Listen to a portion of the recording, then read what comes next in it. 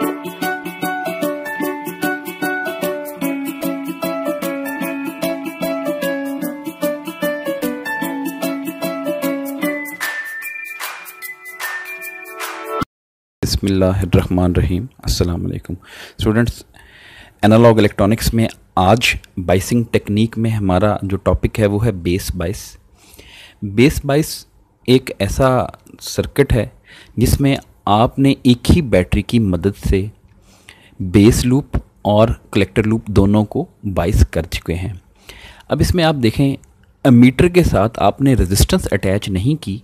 इससे पहले जो दोनों टेक्निक्स हमने स्टडी की, वोल्टेज डिवाइडर बाइस और एमीटर बाइस, दोनों में आप देख सकते थे कि एमीटर के साथ एक रेजिस्टेंस आर ई जो है वो अटैच की जाती थी, जो हमारी जो है वो क्यू पॉइंट को काफ़ी हद तक स्टेबल करती थी। तो यहाँ पर आर ई मौजूद नहीं है, तो देखते साथ ही आपको ये पता चल जाना चाहिए कि ये एक अनस्टेबल बाइसिंग टेक्निक है। लेकिन स्टिल कुछ इसकी एप्लीकेशन हैं कि जहाँ पर टेम्परेचर बहुत ज़्यादा वेरी नहीं करता। अब टेम्परेचर ज़्यादा वेरी कहाँ नहीं करेगा, जहाँ पर आप स्मॉल सिग्नल यूज़ करेंगे। तो क्योंकि अगर लार्ज सिग्नल इस्तेमाल करें तो ज़्यादा करंट पास करेगा और ज़्यादा करंट की वजह से ज़्यादा हीटिंग इफेक्ट पैदा होता है। तो स्मॉल सिग्नल ऑपरेशंस में आप इसको स्टिल यूज़ कर सकते हैं। दूसरा ये कि सिंपल है कि आपको रजिस्टर की तादाद भी यहाँ पर जो है वो कम यूज़ करनी पड़ रही है और एक ही बैटरी से आप इनपुट और आउटपुट दोनों साइड को बाइस कर देते हैं। तो अगर आप देखें कि यहाँ पर VCC बैटरी इनपुट वाली साइड पे जो करंट प्रोवाइड करेगी वो होगा IB और आउटपुट वाली साइड पे जो करंट प्रोवाइड करेगी वो होगा IC। अब हम अप्लाई करते हैं बेस लूप के ऊपर। तो आप बेस लूप देखें, ये VCC से स्टार्ट होती है, RB से होते हुए बेस एमीटर जंक्शन को क्रॉस करके ग्राउंड की जानिब जाती है। तो इस लूप में अगर आप देखें, EMF आपने एक ही प्रोवाइड की है, वो है VCC। जो पोटेंशियल ड्रॉप्स हैं वो दो तरह के हैं। एक ये रजिस्टर ने पोटेंशियल को ड्रॉप करना है जो है IB इंटू RB, और दूसरा ये बेस एमीटर ने फॉरवर्ड बाइस होने के लिए पोटेंशियल ड्रॉप करना है जो कि 0.7 होगा। तो VCC ये एक साइड पे EMF लिख लिया, एक साइड पे आप पोटेंशियल ड्रॉप्स लिखें IB RB प्लस VBE।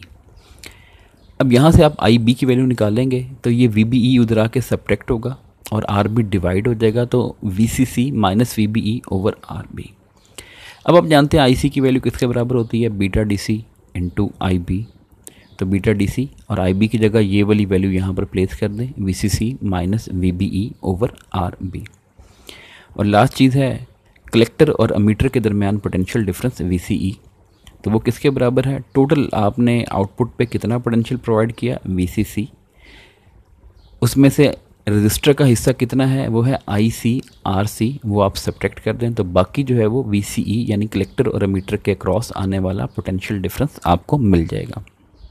अब हाईली अनस्टेबल क्यू पॉइंट है, वजह क्योंकि IC की वैल्यू डायरेक्टली किस पे डिपेंड कर रही है, बीटा पे, यानी IC is directly proportional to beta DC।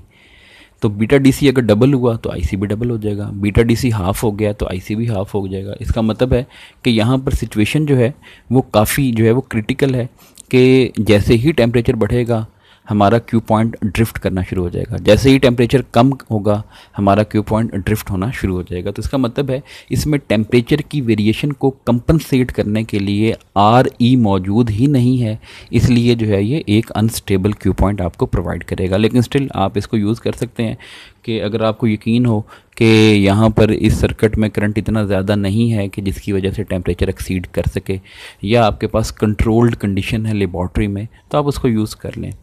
अब हम इसी सर्किट में VCC की जगह 12 वोल्ट, RB की जगह 330 किलो ओम और RC की जगह 560 ओम, जिसको मैं किलो ओम में कन्वर्ट कर रहा हूँ 0.56 किलो ओम 1000 से डिवाइड करके यूज़ करते हैं। हम एक दफ़ा इस ट्रांजिस्टर का बीटा 100 प्लेस करते हैं। अब 100 प्लेस करें, IB की वैल्यू निकालें, VCC minus VBE over RB। तो VCC की जगह 12 माइनस VBE की जगह 0.7, RB की जगह 330K, आंसर आएगा 0.0342 मिली एम्पेयर। अब आप IC की वैल्यू मालूम करें, बीटा DC इंटू IB, 100 को इस IB से मल्टीप्लाई करें तो आंसर आ जाएगा 3.42 मिली एम्पेयर। और लास्ट पे आप VCE की वैल्यू मालूम करें, VCC माइनस IC RC। तो VCC की जगह 12 माइनस IC की जगह 3.42 मिली, और RC की जगह 0.56 के, तो ये आंसर आ जाएगा 10.1 वोल्ट। अब सेम सिचुएशन यानी सर्किट सेम है, हम बीटा डीसी की जगह 200 प्लेस कर देते हैं। एक नया ट्रांजिस्टर आपने इसकी जगह अटैच कर दिया जिसका बीटा डीसी 200 है, या हम ये कह लें कि टेम्परेचर की वजह से इस ट्रांजिस्टर का बीटा जो है वो 200 हो गया। अब आईसी की वैल्यू आ जाएगी 200 इंटू 0.0342, ये 3.42 से बढ़ के 6.84 हो गई, यानी बीटा डीसी डबल हुआ तो आईसी भी क्या हो गया, डबल हो गया। वीसीई देखें 12 माइनस अब 6.84 मिली एम्पेयर यूज़ करेंगे, और ये आरसी है 0.56 किलो, ये एज इट इज़, तो 8.17 वोल्ट आ जाएगा। अब percentage change in collector current, अब स्टार्ट में कलेक्टर करंट था 3.42, अब हो गया 6.84।